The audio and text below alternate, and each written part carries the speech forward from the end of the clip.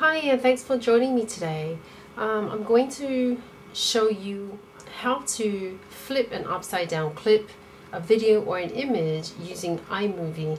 I'm going to quickly do it. It's really simple. There's no mucking about whatsoever. So as you can see here on my screen, I have an upside down video. I'll just play like a couple of seconds. Yeah. So I had one of those little cameras and I didn't know if it was upside down or not until we got home, and it was like, okay, how are we going to do this? So I'm going to show you what I've learned, and it took me 40 minutes to work it out, and sometimes it is the smallest things that really frustrates us. So I hope to help you today with that. Okay, so here's the footage. It's upside down. So what you need to do is, when you open up iMovie, there is we have the panel, the My Media panel, which is here.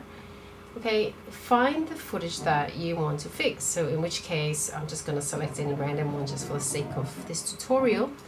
Okay, and once selected, go up here and look for the cropping tool.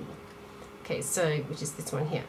Click on it, and then these two boxes will appear. You can see there the arrows are there showing you, it's to rotate the clip.